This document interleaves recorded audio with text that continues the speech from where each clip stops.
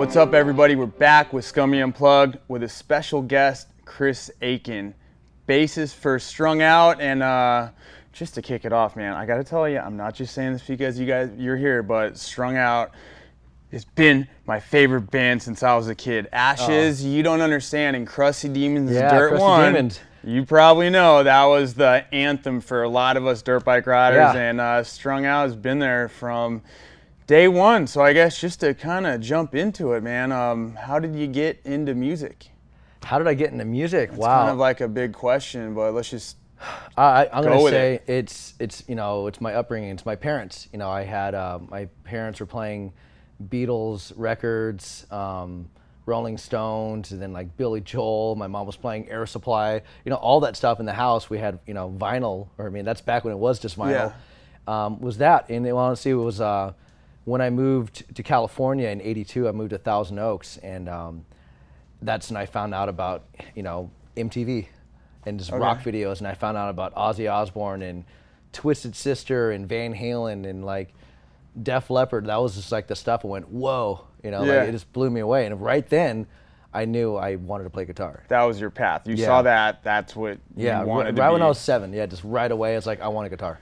You know? I don't understand music. I mean, I look at you guys like you're a rock star in my eyes, and I go to every one of your shows I can, and I just look at you guys like I don't understand. I think, is it kind of true, like you're just born knowing how to play an instrument and all that? Because I mean, I think with some people, maybe, you know, for sure. How was it for you? Did you pick it up right away, or? I mean, I had a love for it right away, like an unquestionable, passionate, this gravitating love for it. But it took me some years to get better, you know. But it's something I developed a really good habit of playing it all the time and practicing all the time. So I just became, eventually over time, it became natural, you know. And then fast forward, what was like the first band? Did you have a type of music you wanted to be in, like the band of rock and roll, punk rock? Because you're in one of the best, sickest punk rock bands ever. Oh, thank you, man. I think really, you know, from growing up and being, I mean, I love all kinds of music for sure. I appreciate it all, and I was really obviously playing more, you know, metal, rock, punk rock kind of things. And the whole 90s Epitaph, Fat Records, Nitro Records, and all that shit came out, all those bands. And then Strung Out, you know, I was living in the town next door, Thousand Oaks, and Strung Out's from Simi Valley. So, and we were all having mutual friends of a friend that knew somebody else, and it was that. And Strung Out was like, oh yeah, like this band's cool because they're the band that got signed. You know, it's like, oh, they got signed, and this is back when it's a fucking big deal to go, you know, to get signed and to go on tour. And I remember having their first record, and then it was funny how when the second record came out, my friend Tyler, who plays bass in the band Pulley, him and I went to high school together in Thousand Oaks, and we're the two guys that ended up being in the Epitaph, Fat Records bands. And but he had a copy of Suburban Teenage Wasteland Blues, which is our second record, before it came out. So I remember listening to that, and it was just like Strung Out evolved so much from that first record to this record. I'm like, whoa, this is exactly the kind of music I'm writing right now. Like, this is like the band I should be in, you know? Like, it was a trip, like how it was like the universe spoke to me of like, this is a band I want to be in. And I remember even putting that out into the universe too. I mean, I was air drumming in my room to that record and just fucking, you know, rocking out to it. And I was like, I'm gonna be in this band one day. And I didn't think I'd be playing fucking bass guitar in the band because I'm a guitar player. But were you in a band at this time? Yeah, I was I was in a band in high school at Thousand Oaks High School that we had just me and my 3 other friends. We put together some metal band. It was called Crucifer, and it's like we actually played the quad at lunch. So that was like my claim to fame. We did that, and it was like that feeling though. I remember I was in 11th grade, and we played the quad at lunch. We had a big crowd, and we were playing all originals, and we had one cover song. Actually, we had 2 cover songs. We did Pipeline, you know, and then the last song was the one I was gonna sing. We did a Sepultura cover, which is like, you know, metal. And it's like we got like 10 seconds into it, and the pit started, so they pulled the plug. But anyways, going back into 5th period after lunch, going back into classroom, 20 minutes late because I had to load out, you know, load the gear up, you know, and all that shit. I go back in class and. I walk in, everyone just fucking starts, you know, applauding and like cheering. And I was like, holy shit, like, whoa. And I was in the class with all seniors too, so I was the junior, and I was like, whoa, like. So that was like your first taste of. Yeah, it was like my first taste of like that validation of like, holy shit, like. Did you kind of feel like you not made it, but that's like this is your career, this is what you really wanted to pursue? Yeah. After that was. I think it was like constant validations throughout life, and that was like the pinnacle of one of like. I mean, like, to me, to bring it up right now, that happened back in 1992. Yeah. And that's like, I can remember that was like April 25th, 1992. That happened, and it was just, that was like, I have to do this. Yeah. Like, I have to do this at all fucking costs. I love music. That was your passion. When did you get into Strung Out? I got into Strung Out in 1999, January 99. I played my first shows with them. My first 2 shows I played with the band was 2 sold-out shows, Ventura Theater and the Glass House in Pomona.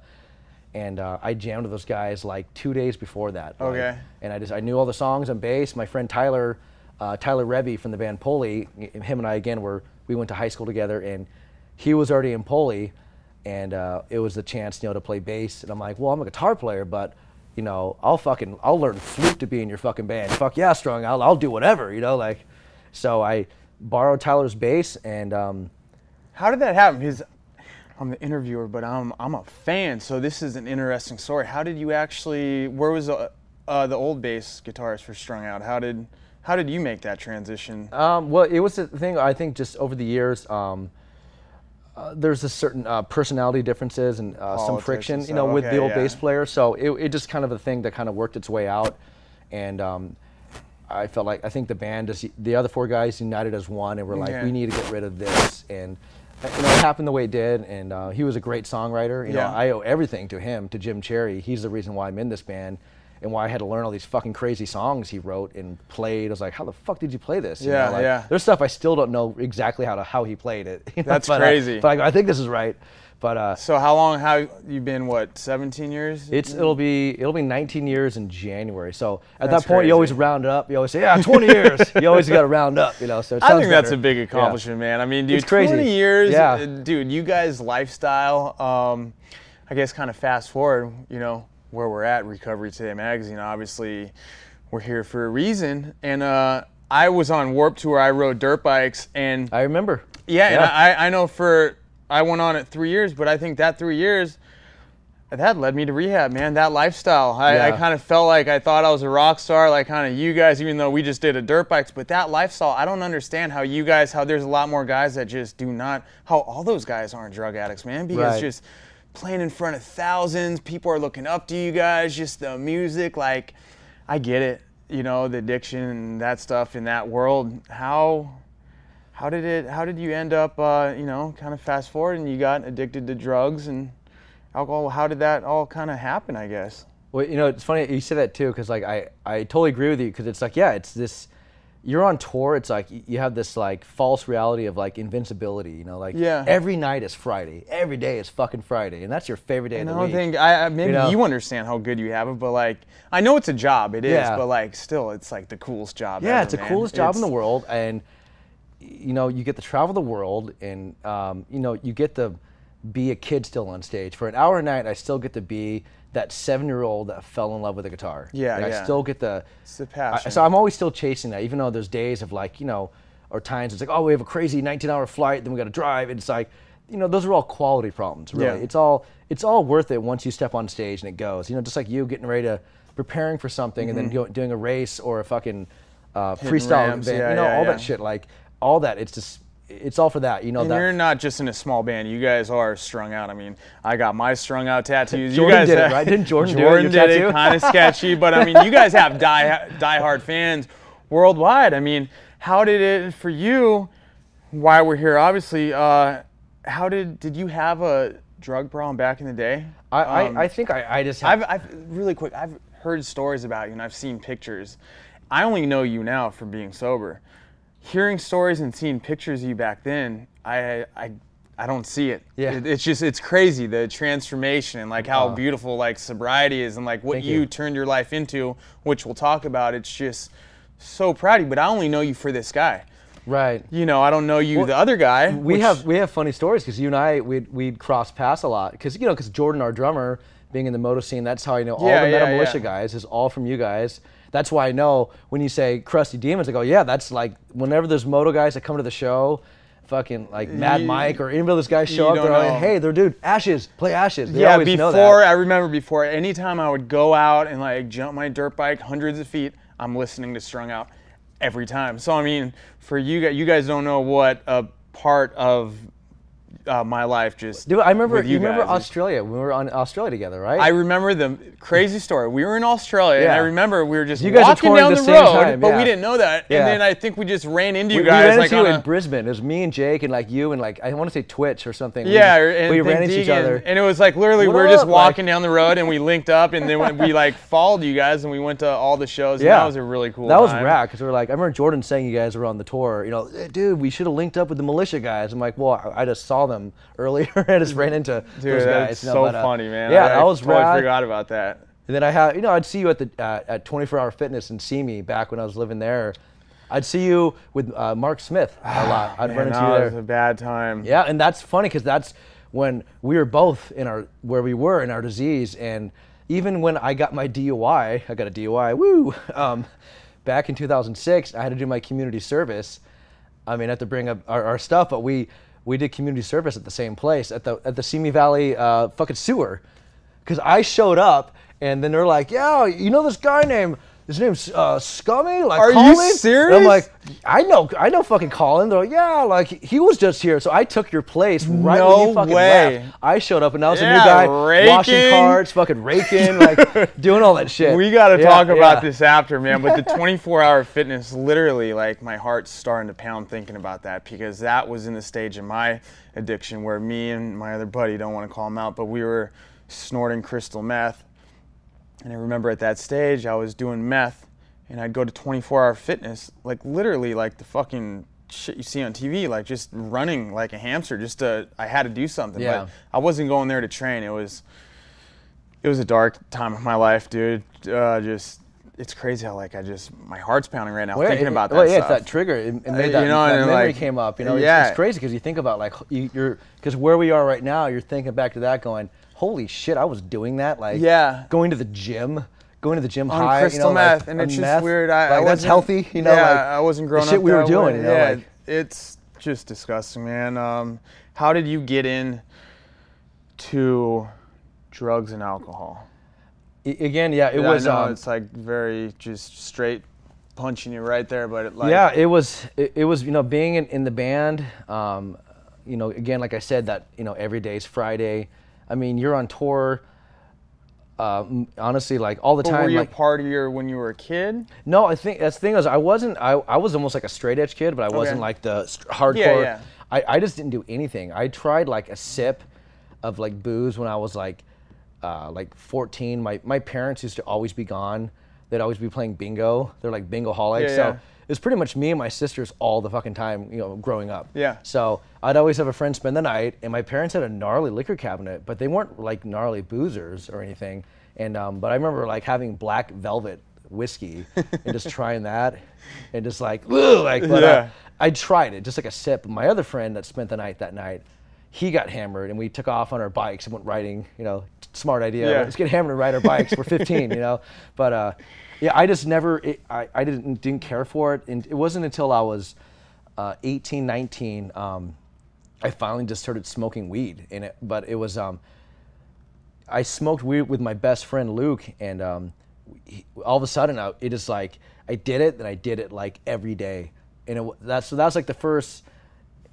Side of like, like you're doing it every day. All of a sudden, I was weed, and I was smoking weed all the time. Then I started drinking. I was, coming up on 21, so it's like you're gonna start drinking, that's right? Just what kids do. Started doing that, so I was already drinking and smoking weed a lot, And then, but when I joined Strung Out, I was 23, and right before I joined Strung Out, like 3 months before I joined Strung Out, I went to Santa Cruz to see my friend who was going to UC Santa Cruz, and we were drinking all night, and then we went to his hotel, or his apartment, whatever, and they got blow, they got cocaine, and I remember being so like, that was like the second time I ever saw coke, and I was like, it was kind of scary. It was like fucking freaked me out. I remember the first time I saw it, I was in Newbury Park at a hotel with my friends on a New Year's Eve party, and I saw it, and I was like, dude, like I have to leave, I was like, ah, but the second time around, years later, I was curious, and I'll never forget my friend's quote was like, because I was like, maybe I should do it. And he's like,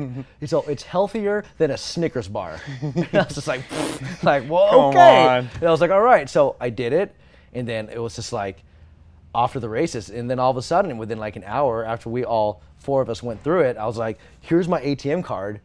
Go, you know where the guy is. You know where to find that guy. Go get some more. And I did that.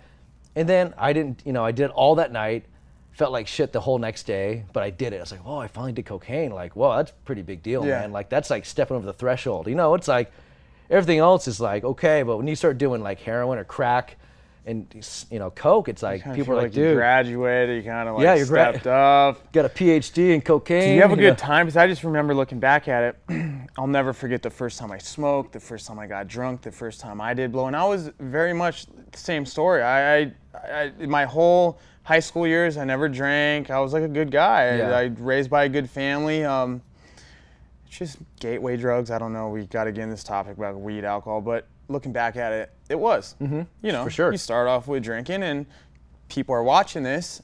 It's true, It pretty much unlocked that door for a big house of different rooms you can go explore. Smoke weed, what getting high is about. I remember the first time I smoked weed, it was a scary thing. Sure. Well, those guys are smoking weed. I did. I'm like, well, I did that. What's coke like? The same story. So I get that. And then, you did it once, you'll do it again, and then for you liked it, right? Yeah, I liked it. And then it's funny with coke, because coke became my drug of choice. That's the thing that brought me to my knees. That's almost killed me. It was cocaine. Cocaine, straight up. And drinking hard liquor too. But that was pretty much me trying to meet cocaine, because I could get drunk enough to have my inhibitions completely lowered to go, all right, I'll make the call to the dealer. Yeah. I'll go out and fucking go to some sketchy neighborhood and buy crack. Yeah. Well, I was doing crack towards the end, but again, I was doing it. Nothing mattered. Priorities gone. Drugs were the priority. I didn't give a shit. What music was music number 2 at that point? It became it. Obviously, it became just such a. Music was still in my life. It always has been, but it was. I was still enabled, like I know my band was really trying, the best they could. Was it becoming a problem? Because I just look at coke, rock and roll, on a tour. It kind of goes together if you can pull it, but there's no successful drug act out there. Yeah, there sure. There really isn't. How many years was it before it really started to become a problem? Honestly, it was, I hate to use the word boredom, but a lot of stuff gets done out of boredom. And it was when we were on the 2005 Warped Tour, we were on the entire tour, and it was about 3 weeks in. I was doing really good of the tour, and I wasn't. At this point, I had like 6 months of like, I'd smoke weed, but I wasn't drinking or doing hard, blow anymore. And I got on the Warped Tour. Then about 3 weeks, into it, I was just so bored and just kind of like jaded and just I don't know where I was at, but I was just like, I'm over it. And then I found out the guy who sold it on tour, and I got it that day, and then it was every day on the Warped Tour.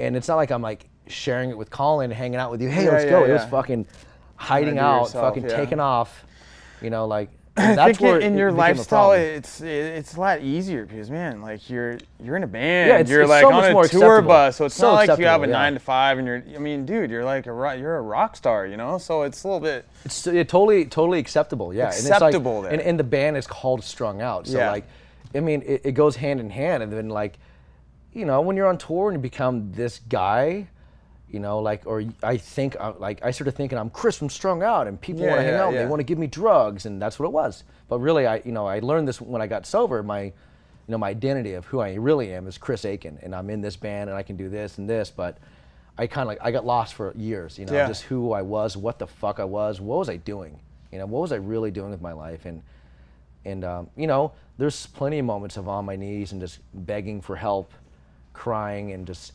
fucking up, trying to get to where I am now, and it's crazy. I still trip out, and I just got 5 years last month. I know, and that's like, I want to get in the sobriety talk, man. I'm so proud of you, because I see all you're kind of like me, likewise, just kind of making like sobriety #1, and we go back and forth.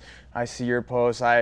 It's just so rad to see you really just making sobriety #1, and I see like how gnarly your life is, man. Everything we have right now is because we're sober. And making it #1. I really feel, you make it #1, everything else follows. But back to like more of the dark times, when did it become a problem where the bandmates, do they want to kick you out? I've heard some stories, but I mean, there was moments like that Warped Tour that was just like a big eye opener I mean, there's moments before of like, wow, dude, fucking Jesus, you know, where I was getting worse and worse. And on coke, you do some weird shit. Yeah, dude. Yeah, you do shit I would never fucking do. Yeah. Know, in my mind, like I would never do sober or even consider. You know. Yeah. And again, you know, it's like once I do cocaine, cocaine is doing the next line of cocaine.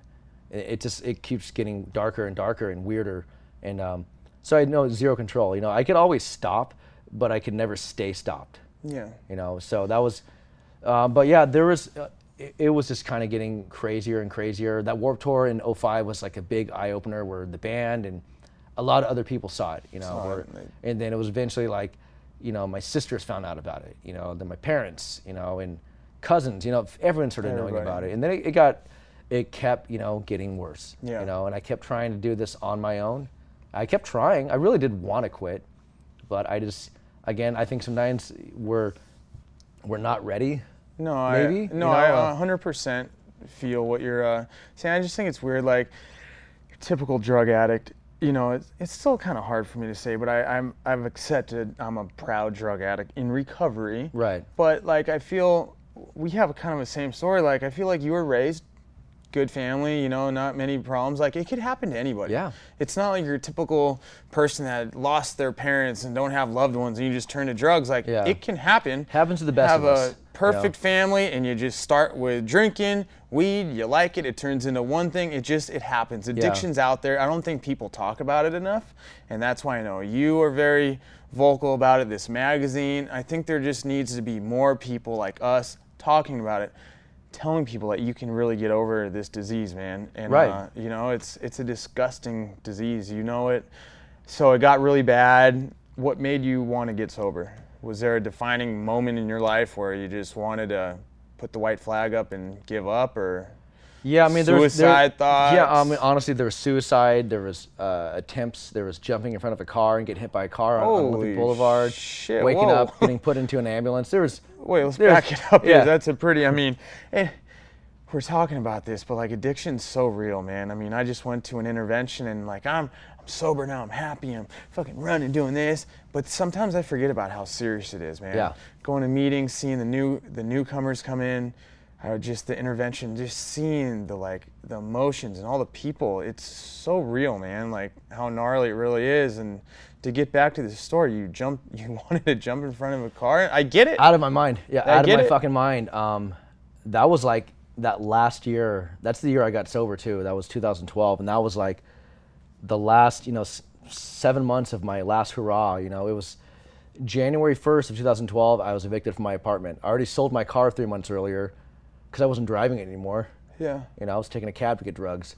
You know, I mean, thank God for Uber now. I would have loved Uber. You know. Did you lose everything from drugs? Did you kind of? I lost everything that I needed to get the fuck out of my life. Okay. I did. You know, and I did. I lost a lot of shit. I lost my apartment. I'd rather pay for drugs and pay my rent. Or get my power shut off. I didn't give a shit. And it's crazy how drugs, like how they just warp your brain into shit like that, man. I mean, you just don't care about anything else when it's crazy. I totally understand where you're coming from, but like to get to the point where you jump in front of a car, I mean, there's a lot easier ways if you want to take yourself out. What the hell were you thinking? Well, I guess I can, I'll get on that. Let me touch on more of like what I think is the big thing that gets swept under the rug is mental illness in this whole, it is depression. You know, I suffer tremendously about depression when I was 11 years old.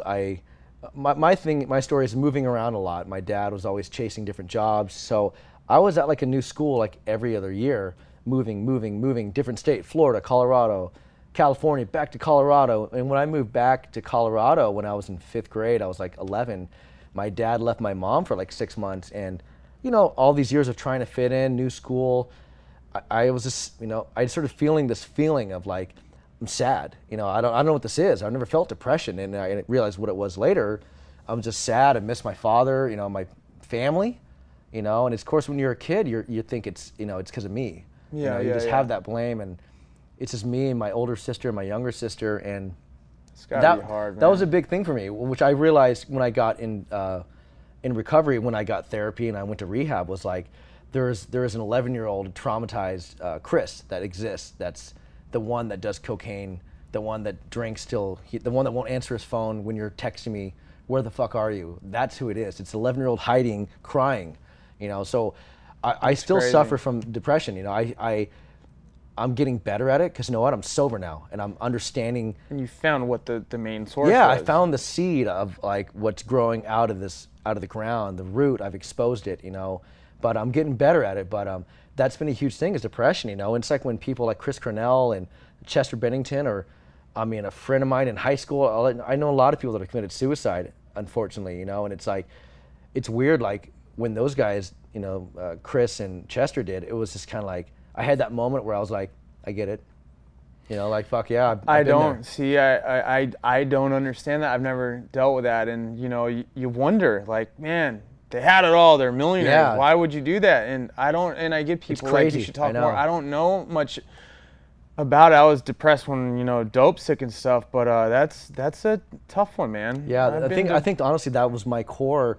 Besides, you know, I uncovered a lot of What do you do for that now? Because I know a lot of people with depression, they self-medicate and they smoke weed, but I feel that you don't. I don't know. I don't feel you need any of that stuff. It's tough, man. Yeah, it's been a thing where I try to be open as much as I can and just talk. You know, as I've done with being in recovery now and going to meetings and always trying to share and speak up and you know, and be honest, be vulnerable. And that's the biggest story right now. I'm sorry to interrupt you, but for people out there that are dealing with depression, looking at your story right now, you're probably saving life out there as we speak, showing that you can do it, you know, just by going to meetings, you know, working your problem. Sorry to interrupt, but how are you doing it? It's very compelling because you're doing it right now. And a lot of people out there that are suffering, I'm sure they don't think there's a way out, or they're going to go to the doctor and get Valium, Xanax, and fucking then they're just onto that problem. But you're doing it with you're doing it sober. I'm doing it sober, and I'm doing it with... And you can do it. Yeah, you can do it. You can do it sober. And again, I think the reason I've gotten there is because the depression stuff is because I'm getting braver about exposing myself and talking to people and helping me, because, again, I was self-medicating from a lot of issues I had with past relationships with an ex and my dad, and you know, I was depressed. I couldn't talk about it. I couldn't be a man enough to like say, hey man, I'm fucking having a bad day. You know, like, especially like, I think with anybody, guy or girl, doesn't matter. It's like, it's tough. It's tough to really, to show that weakness to somebody, to tell them like, hey man, I'm not feeling good. Like, I'm just fucking sad. What's wrong? You just bought a house. I know, but I'm fucking crying, dude. I'm just sad. Is this back when you were doing drugs? Yeah. And then when you do drugs, the problems kind of go away for a little bit. Yeah, it's temporary solution for long-term pain, always. That's a good one. That's always what it is. So I'd always have that temporary solution, and the next day, it's like, oh yeah, sorry, that's why I did that last night. I was depressed, you know, and then you're really just stacking on more problems. Yeah, and then all of a sudden, it's like way more problems, you know. But it's a big one when you go to rehab. You face the music. Yeah. You know, and that's a big thing. I want to hear your story. For me, going to rehab, you know, you're sober. They see our story, like how happy we are, but it took a lot of work to get where we're at, you know. There's a lot of problems I had to fix, I'm sure, with you. Yeah, so, you know, how was your rehab story? How did you turn it around, I guess? Wow, you know, again, I don't know, man. I trip out on that a lot, you know, especially coming up on my sober birthday every year. A lot goes through my mind about those last few months leading up to getting sober and really wanting it. But I'm going to, it was through Music Cares. My friend Heidi was just, you know, that was my last big run. You know, I just had a tour. We were doing these, Strung Out was doing these 2 tours. We were playing these 2 albums back to back each night, and we had one leg for 3 weeks, and we came home for a week off, then had another leg for 3 weeks that we're out. So that week when I got home was like when they were like, hey, we got someone filling in for you, like, get help. You know, like, you're gonna die. Yeah. Like, you're pretty much gonna fucking die, because right before that tour was like my second to last relapse. That's where I was out of my mind. I stole my guitar player's car, drove out, fucking, he came back from where he was out on a trip with his wife, and fucking, where the fuck are you? And like found me that morning in his car, fucking took off running just with a bottle in my fucking pocket, high as shit, and just fucking, last thing I remember doing was just being on Olympic Boulevard. And then I woke up with ambulance people, like all these people around me going, holy shit, dude. And I like, and I was wasted, you know, but so I went on that tour amazingly. I don't know how I pulled that off. Yeah. But I found out I got hit by a car, fucking all this shit, but I was fine. Went on tour the next day, and that's where my band picked me up at my house. They're just like, dude. Intervention? They're like, they had plenty of them. Okay. But that was just one of like, straight up going, what do we do now? And that's where they finally made the choice of like, let's stop enabling it and let's fucking make something happen. Like, let's put our foot down. All right, you're not going on tour. You're not. Like, would that help? You know, and I was really good about it. You know, I handled it very well when they told me after that last show. And I was like, yeah, it's cool. I'm going to figure it out. And I was trying to, again, do it on my own. Yeah. And I lasted about a week at home. And then I just I relapsed again. I could stop easy, but I couldn't stay stopped. So I relapsed again because I was depressed. Yeah, yeah. Depression came up. Poor me. But like, you didn't know what that problem was at that time. Okay. You know, I wasn't really discovering it, you know.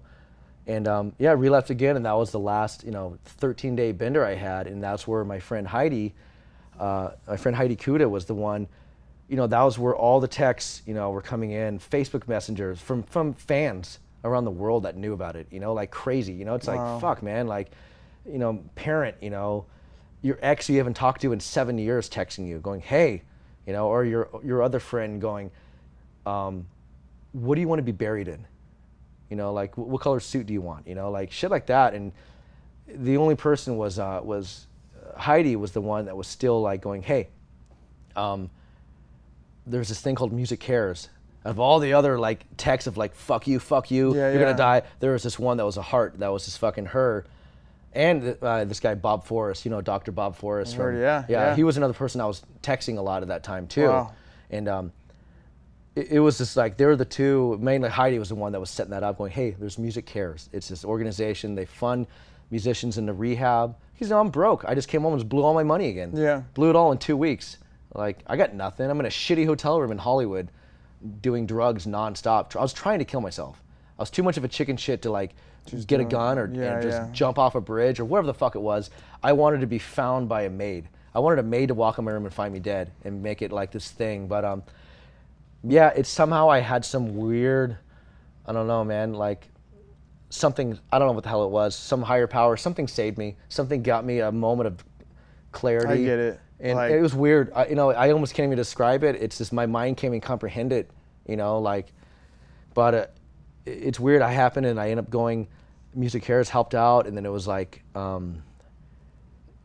my friend Melanie actually drove me out to Thousand Oaks. It was funny because they were like, yeah, we got you a rehab, and I'm thinking, oh yeah, rehab Malibu, like fucking yeah, it's gonna be rad. I'm like, I'm high as shit still, like but ended up being like, yeah, it's actually in Thousand Oaks, and I was like, what, like Thousand Oaks, like that's where I grew up, like that's where I went from elementary to high school, like the full circle. Like, that's where I fucking cut my teeth, like, that's where I first smoked weed and drank, and so it was actually like the weird benefit that happened to me was because my treatment was in TO, and I was living actually out here in Ventura, like in Ventura, Santa Paula, out in like out in the boonies out there, where like it's just avocado trees and oranges. Okay. So it's kind of like I'm really lucky to how it happened, how I was living there. And then Monday through Friday from 8 to 5, they would bus me out to TO, and I'd go to treatment, 5 days a week. And then, so yeah, it was kind of weird. So I was like, TO, this is where like memories are coming back, So it was weird how it happened. It is crazy how things happen that way. And I feel you on that, man. Did you, when you went into treatment, did you know you wanted it that time? I knew I wanted it. I wanted it for a long time, but you just couldn't do it. I just couldn't do it. Maybe I wasn't ready. I was ready. And then I had a few days under my belt, and then I'd be like, I'm good. I'm good. I like when 3 days earlier, I was like, looking up rehabs, and going, fuck, shit, this stuff's expensive. And people out here are watching this story, like what? I try and tell them, it took me to pass out in my truck and run into like 5 cars. Yeah, I remember you telling me, yeah. Yeah, that led me. I wasn't strong enough to like, and I don't think many people are. Yeah. And when they tell me how I need help, how can I get sober? And I tell them the truth. The only way I could do it was go to rehab, but like, it takes a lot, man. And the money, that was the hardest thing I had to do. The hardest thing. To fucking go there. It was like you're, your tail between your legs. Yeah. Crawling in, just fucking, I have to do this. I'm a failure. TV. Yeah. Remember the first night in rehab? Dude, the first week. How the fuck am I First night, coming into that first night, showing up there like 10 o'clock at night. I made the guy stop at like the only fast food place around was Jack in the Box. Well, Jack in the Box, spent like $20 because I haven't eaten in days. Just got all this fucking food. I show up, and I'm like, in this room in this house, and there's like a girl who's like there for like overeaters, so I felt bad later. But I was like, oh, I'm so sorry, I'm eating all this fucking crap food in front of you. But yeah, what a weird. That is crazy. That was tough. And then after like the first, the next day waking up. And you were like, because you were on the heavy side back then, right? Yeah. And that's like hard to believe too. I mean, so not only did you change your life and get sober, but like you're healthy now. I see you running all the time. You made a complete 180, and it's still hard for me to see the old Chris, man. How was it in rehab? Was it a breeze? Because like I said, if you want it, it is a breeze. For me, I guess I'm just telling my story. No, for me, it was because I was ready. I gave up. Yeah. What was your story? And some people are ready, and some people take 17 rehabs. Exactly. And then they finally get it, or some people never learn. Exactly. As sad as it is, and they become an example because they die or they end up in prison, and I'd rather be on the side that me and you and Novak are at, like all of us. 2%. And it is, man. Like I know from my rehab how many people are still sober, and it's me and another girl. Yeah, same with my rehab. It's crazy. Yeah, it's really, and I go, wow, sad. there's a lot of people there. But I'm sorry. What was your question again? Just your rehab experience. How was it? Was it hard for you? The whole thing with this story is like, I'm interested, but just helping people out here, because people are watching this, and I'm sure people are like, I want to go to rehab. And how was, Again, the hardest thing I ever had to do was do that, and then, it's like standing on the other side of fear is always love. It's whatever you're fearing is where you should go. Whatever you're not sure of. Is go. The best thing is always on the other side of it, and it was that. It was tough. It was tough because I was fearful. Completely broken spiritually, mentally. Yeah. Financially.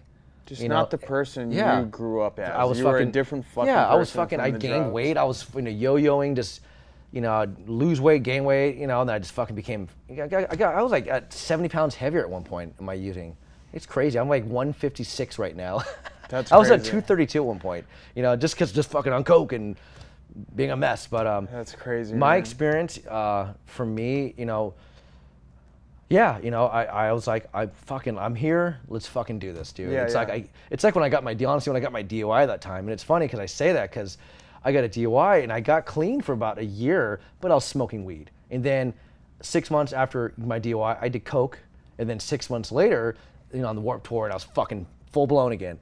So it never goes away. It's waiting. And I feel what you just said, and I just want to bring this up because I get it so many times. Is people, they hit me up. They're like, I'm preaching I'm sober, and they're like, well, dude, do you still smoke weed? And then I get people saying I'm sober, but I still smoke weed. That's not sobriety. I'm not. I'm sure. I agree with you. I'm not. I agree with you. I'm pro weed. I think it's. Definitely, it helps out a lot. But I feel if you are a drug addict, it's got to be nothing. Yeah, I 100% agree. I think it's no mind-altering chemicals at all. Exactly. Nothing. And that's where I get a lot of. I understand people that need pills for depression or blood pressure. No, exactly. Things, and even if you break a leg, you eat Norcos. But if you eat them how they're prescribed, it's fine. If you need depression medicine, that's fine. It's when you abuse them. But it's just that topic's really hard for me to take in because sobriety means sobriety. I 100% agree. People think, and like I said, I'm not against weed at all, but I just feel that your body is made to be ran on like nothing. Yeah. I have so much fucking energy. People say you can't sleep. Dude, when you're 100% sober, just things seem to fucking work. Yeah. And it's really scary if you're using something to like give up. It was the scariest thing ever to give up drugs. Yeah. It's fucking scary, man. And what am I gonna do now? Well, what are you gonna do? But it just happens. What am I gonna do on Friday night, or on tour? What am I gonna do on tour? I'm sober now. How much more fun is it for you? At a motocross event, like where I used to party with my boys. What am I gonna do now? Exactly. It's like, I'll tell you, when I'm sober, I have way more fun than any dude out there drinking or doing drugs. And it's hard, like before you look back and like, how the fuck am I gonna go on stage in front? Dude, every time I see you guys play, you are having a smile on your face. You're the only dude like really rocking out there, and it's like, I'm telling my wife, I'm like, dude, look at this. Like, he's like me, just how spracked out he is. Like, he's just having a good time. And it's just like, it makes me smile because it just shows that you can have like such a bitchin' life. You're a fucking rock star in my eyes. You're out there sober. You can do it, dude. And that's like the biggest thing. You're trying to tell, you can do it, man. It's like your life's amazing. And, you know, so you get sober. How's your life now being sober? Wow, you know, it's 100% better. You know, I'm not gonna lie. I have moments. You know, I'll fucking be honest right now. Like, I went out and got an espresso and a croissant while you guys were doing, you know, Novak's interview, and I came back in the bathroom taking a piss, and I just fucking, the insidious disease came up, and it was just like, you know, it'd be great to get cocaine right now. Isn't that crazy? It is. That it still pops up, you know, so it never leaves you, I don't think, but it's not so constant and just barking, you know, like screaming in your ear. It's like you're in a car. When I was in my addiction, it's like I'm in a car and my addiction's in the passenger seat going, hey, let's go right there. Okay, let's pull over here, man. Yeah, let's get drugs. And then after a while, when it got really bad, you know, I would be in the passenger seat and he's driving, just getting drugs. And eventually I'm in the back seat going, yeah, dude, just go there, go for it. Like, here's my ATM card, you know, but now. And I get it. You know what I'm saying? Have that voice in your head. It doesn't go away. It just feels like I'm talking, you're talking, like sobriety's so peachy. It's still not. You still have the rough days, but when you're sober, it just feels like you can just get over these hurdles a lot easier. I have way more better days. I have way more better days than these hard days. And the hard days, when it's a hard day, like I say, the addiction is still in the car. He's always going to be there, so it's like be mindful of where it's at. You know, it's always close to you. Like I'm only one bad decision away from relapsing. You know, like one bad moment away. And now I like to envision my addiction. It's in the car seat now. It's this little baby in a car seat that's fucking whining at me and crying. So every now and then it's gonna cry and might throw. Just look back. Like, what are you doing? Shut up. We're not getting cocaine. We're not. You know, like we're driving. You know, like we're going to go hang out with Colin in Ventura. Shut up. You know, I got this. You know, like it does that. So it happens. It's there. It's there. But I mean, these last.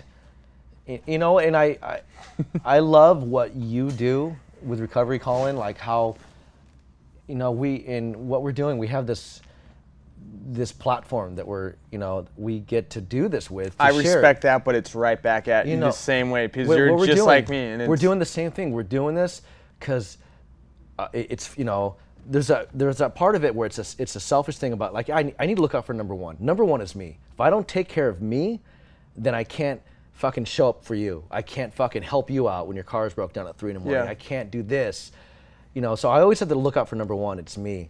But so each year, you know, I was proud that first year. Fuck yeah, like holy shit, I got a year. You know, Facebook. Here's a picture of me. Here's a year later. Here's what I look like. You know, like it's amazing. You know, and then so every year doing that, like the messages I get, you know, and the comments, you know, and like.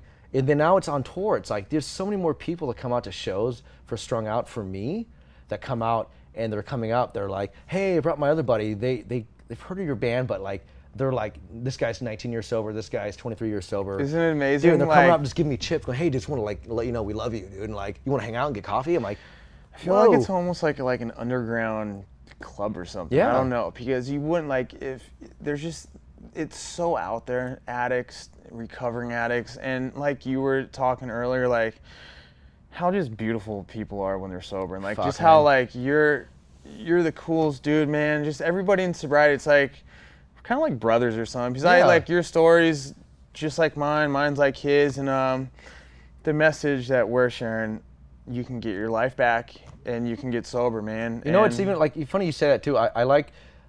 That comment, I almost want to say it's better than you don't get your life back. You get a real life. You actually get a chance to really fucking get a life. You know, like I had this a lot with people when I was getting sober and getting out of rehab, and a lot of comments or people messaging me, text messaging me, going, "Dude, we just want the old Chris back." I go, and this is already when I was 4 weeks into rehab, and I was just completely transforming and going. That's a weird statement to say. You want the Chris because the old Chris. Has a lot of issues. Yeah. You know, like even before he did drugs, he was, you know, uneducated in himself, unaware of like how he feels and how to operate. And now I get it. Now, and I'm still learning. You know, I'm still learning so much. So I always like, you know, to kind of rebuttal on that and go, you know, you actually get a better life. You don't get an old life back. You get a new life. You get a new chance. It's like you get the 2018 Eddie Bauer luxury, leather interior model that no one's driving yet. It just feels like everything's better now. Dude, I think, I don't know, I tell my wife this, that I would not have changed a thing because I realize how good everything is now. Yeah. I mean, at one time I had everything when I was using, but now I'm sober. Everything is just so much more grand and just everything about it, man. Yeah. And like I said, people watching, they're fucking so preachy, whatever, but it happens. It doesn't happen overnight. You definitely have to work for it. But people out there, if you go to rehab and make sobriety #1, you'll feel what we're feeling right now. You can every person that you go to meetings and you hear all these miracles. I remember when I first went to meetings and hearing all these people that made this sobriety word #1 and they're just talking about miracles and like, what the fuck are these guys talking about? I get it. Yeah. It happens every single person that makes sobriety #1. Every day is a miracle. Every day you wake up is a miracle, I think. I always say that when I'm even getting coffee, like, hey, how's your day going? I go, great, I woke up this morning. Like everything else is quality problems, like every person in these meeting rooms that you meet, even someone watching this right now, like you're a miracle right now. Like I guarantee you got some stories, some war stories to share of going, holy shit, like, I need to hear this because, we're soldiers fighting a war and we need other soldiers. We need you to join our war and help us because I can't do this by myself. Unless you're Rambo, like you can do it, but. And that's the biggest thing, like doing this. This for me is like my meetings and my sobriety talks. Same with you on your Instagram. I feel that helps me. I'm sure it helps you. That's the biggest thing in recovery. Like connecting you can't hold it in. You can't get sober and just hold. You got to give it back. Yeah, and, you have to. You have to. And just what you said, all the people that come up to you, it's like you just get so much respect for being sober. Yeah. So if you're newly, sober, be happy about it. Come out and try and help somebody else because it's amazing. Yeah, and it's there's a game of patience, of like, because I know some people like are getting out of rehab and like I want the miracle, I go, dude, just be you right now. Just keep moving forward. Stop pulling over off the side of the road to go, where's a miracle happening? Where's all this? It's like just keep moving forward and it's going to come to you. That's a very important thing. What this whole interview is about, just what you said. That this interview, we're trying to help people, but it doesn't happen overnight. Yeah. It took me, and I feel that you have to just put your ego aside. It's the biggest thing. This interview's about the ego, yeah, this interview's about you, but when I got out of rehab, I was once a dirt bike rider, getting sponsors. I was printing t-shirts for minimum wage. I've never had a job, but I was so happy about it. Mm-hmm. And I got my own job after that. I own all these businesses. It just happens. You just got to take it for what it is, have a smile on your face, and things just work out. Don't know how it happens, but it just does, it feels like. Yeah, like look at where you're at right now. Like, would you want to even be back to the old Colin? No. Back 15 years ago, that was, Mulisha at its height, doing all that shit. It's like, no, like, look where you're at now. Like, and there's no way when I got out of rehab that I would think I'm sitting here, It just, things happen, and I'm really glad to call you my friend, Chris. Likewise, man. What else? You've been a big anchor, in my life. Honestly, like, through Jordan, our drummer, who's in the moto scene, and that's how I, met Colin and all the Metal Mulisha guys, and that's how I know Colin. That's how it's from my drummer, It's from that whole scene, and then that's, then our stories of seeing each other back getting fucked up, and and then at the fucking sewer plant and seeing me, like knowing about Colin. We got to talk about that after. Talk about that later. That's funny.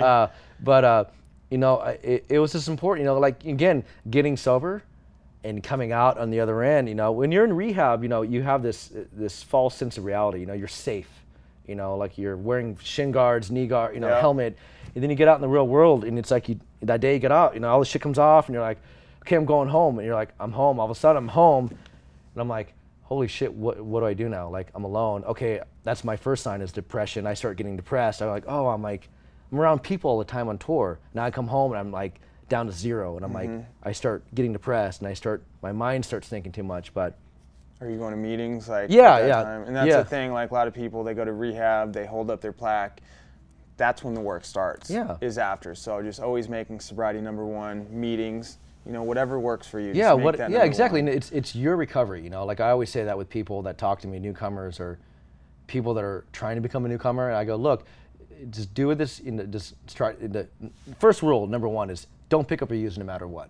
Don't fucking pick up or use no matter what, and it'll start getting better. And this is your recovery, and just if you need me, I'll be here. Like, and again, like that, you know, getting out when I got out of rehab, it was, you know, it was kind of scary at first, because it's like that pink cloud. Then I get home, and after like a week, you know, I'll admit too, after a week, I was frantic. I was like, maybe I should call my dealer. You know, I was shaky. Yeah. You know, and I almost did, and I didn't. And you know, I'm glad I didn't, obviously. But it goes to show you that I'm not like perfect. Yeah, yeah. You know, I have moments still, like I told you this earlier, like in the bathroom taking a piss, and I'm thinking about cocaine just every now and then. But getting into the scene, telling the people it's not easy. Yeah, it's not easy, but not... it's worth it. It's so worth it. Like, look at the things that we get to do, I get to experience, and you know what? The more people I've met, it's like, especially being in the music business, you know, it's like we're so synonymous with drugs. You know, like, you know, it's just what we do. We party backstage. Backstage in Europe, you know, there's no food here, but there's beer. Okay, you know, like that's always there. You know, yeah, but you're the one of the only dude. Well, just seeing you on stage after, you were just smiling on your face, and it feels like you're partying, but you're sober. I mean, you're just like you're a very genuine guy, man.